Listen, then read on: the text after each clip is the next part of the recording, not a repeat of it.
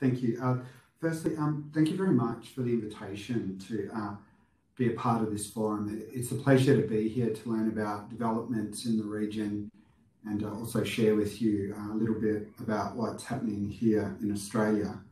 As many of you would know, the International Panel on Climate Change and the International Energy Agency have concluded that to meet Paris climate goals, there will need to be widespread deployment of CCUS technology. The forum that we're part of today is an important group in supporting that ambition and making it real. I lead the team here in the department that provides advice to the Australian government on carbon capture, use and storage. I'm joined by two of the leaders in our international work, Annie Smedley and Sarah Ball, and it's a real pleasure to be here with you today. In relation to the question around a practical example, we're really fortunate here in Australia to have one of the world's largest operating facilities of its type off the north coast of Western Australia. It's Chevron's Gorgon project. It started operating in 2019 and it takes carbon off LNG export, so it serves an important purpose in assisting Australia serve the region with LNG. It's also a project that, its impact is significant. Around 3 to 4 million tonnes a year is taken out of the atmosphere. And to make that concrete, that's roughly around 1.4 million cars a year being taken off the road. So there's a really important impact, a really positive benefit. The project was a commercial decision by Chevron, a very large expenditure on their part. In order to show support for that project, to bring it to fruition, the Australian government provided a direct grant to Chevron in the order of 60 million Australian dollars to assist with the project to help stand it up. As I mentioned, it's been operating for a few years reasonably successfully, and it is an important part of the CCS framework here in Australia. In terms of the barriers to get this technology up, I'm just reminded of the fact that the technology itself is around 40 years old. It's actually quite old when you think about it from that point of view. But there are relatively few examples of it operating around the world. In fact, there's around 26, and we're lucky to have one of the biggest ones of its type here in Australia. In terms of pioneering this technology in Australia, one of the crucial issues to enable the project to proceed was a good regulatory framework.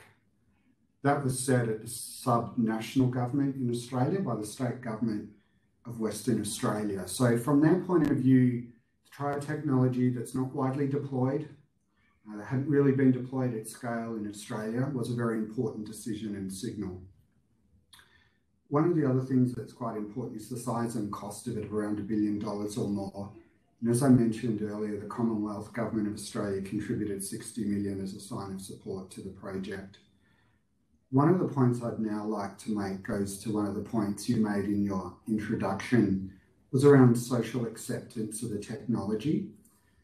The Chevron project sits in a nature reserve off the coast of Western Australia. So it's off the coast, it's a sensitive marine environment, and it's a sensitive natural environment.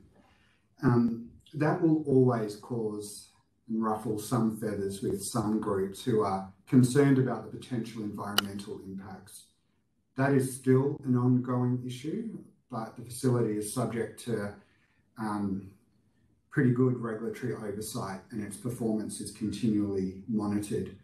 I hope that over time, its continued safe and successful operation enables further projects to enjoy social acceptance, both here in Australia and around the world. The final part of your question related to the Australian government's approach to financing CCUS projects. As many of you would know, governments have many choices to make when they decide to intervene in the economy and support various technologies and the like. In Australia, the government's decided that CCS is a priority technology to support, and it has chosen to support that technology through the awarding of grants to individual projects. The government selects which projects to support through a competitive process. So applications are requested, applications are received. An expert panel then advises the minister, in this case, the Minister for Energy and Emission Reduction, who made some opening remarks to this forum yesterday. Recently, the minister announced a granting round where 6 successful companies were announced, and they'll receive a share of 50 million Australian dollars. So if you like, that's the Australian government's down payment on the technology in a contemporary sense. In the future, the government's committed another 250 million Australian dollars to the technology. Once again, that will be awarded through a granting process. The focus there will be on hubs, large-scale deployment of hub technology to support CCUS infrastructure. This is really focused on giving CCS a sugar hit, a running start to make a real impact into abatement in Australia. The other thing the Australian government is doing, aside from the grants, is sending a very clear signal of support for the technology. Recently, the Resources Minister, who I work more closely with, has announced offshore greenhouse gas acreage releases where companies can bid to access basins to store carbon. So that's another part of the Australian government's commitment. I would make one final comment here around the government support for CCS. The examples I have given here really are about infrastructure, about CapEx or capital expenditure.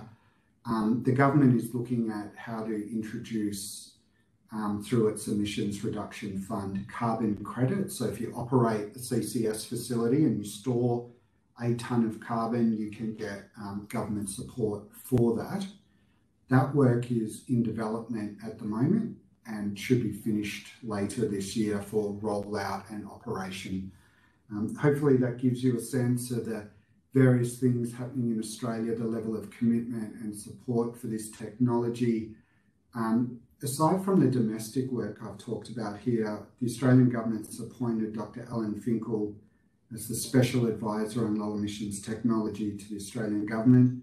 He will be out there looking to broker and partner agreements with countries in the region, but more broadly for collaborative projects.